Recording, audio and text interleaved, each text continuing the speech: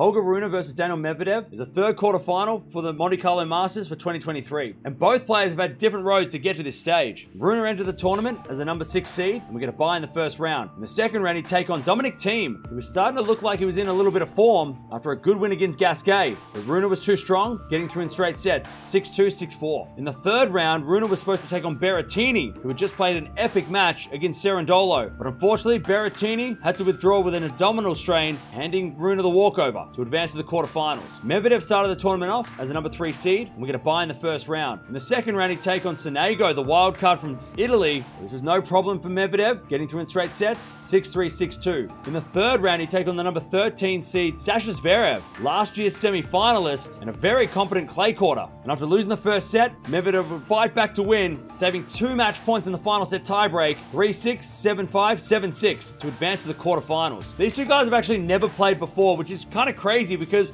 over the last 6 months or so, they have both been very, very high up in the rankings, but never crossed paths until today. If Rune is going to win this one, he needs to know that he is the better clay court player, and he needs to play like a clay courter. We know Medvedev was pretty good against Zverev. He did show some signs of being clay court, but this is Rune's turf. This is where he announced himself last year, and he should know that he is the better clay court player and be aggressive and play the clay court game. If Medvedev's going to win this one, he needs to play like he did against Zverev, but also maybe intimidate Rune a little bit. Maybe serve bigger, maybe try and do some big second serves. He's going to have to do a lot to beat Rune, I think, in this one, because he's playing against a very good, young, in-form clay court player, as opposed to Zverev, who's still on the comeback. So I think Medvedev's going to have to use a lot more than just maybe his skills on the court and with the ground strokes to get in Rune's head. This is a fun matchup, and it's a match that I wanted to see on the hard courts between these two guys. They've never played before. First time meeting. We're seeing it on the clay courts. I think Rune is going to get the win here. I reckon it's going to be a close straight sets. I think Medvedev's been pretty good this tournament. Let me know down in the comments below. Who do you think is going to win this one?